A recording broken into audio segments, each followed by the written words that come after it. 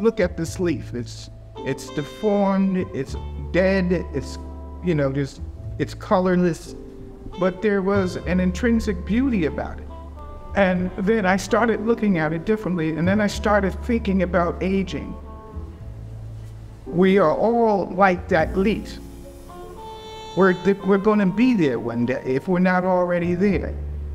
And I thought, and that's when I started doing one after another, after another, after another, and I just kept going.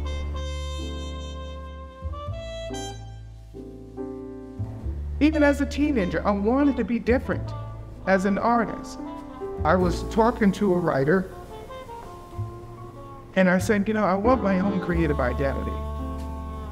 He says, well, this is it. Now, I'm 70 years old. That's a long time looking for something. Now, I've done a lot of work, but, it's just that it's happening now. It didn't come late. It didn't come late. It came at the time it was supposed to arrive.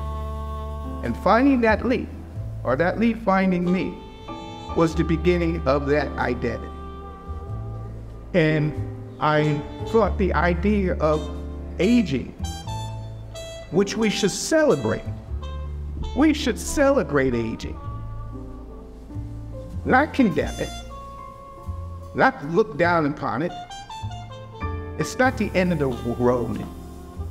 But we should celebrate aging. But there are complexities that come with aging. And they haunt some. They frighten some. Some give up.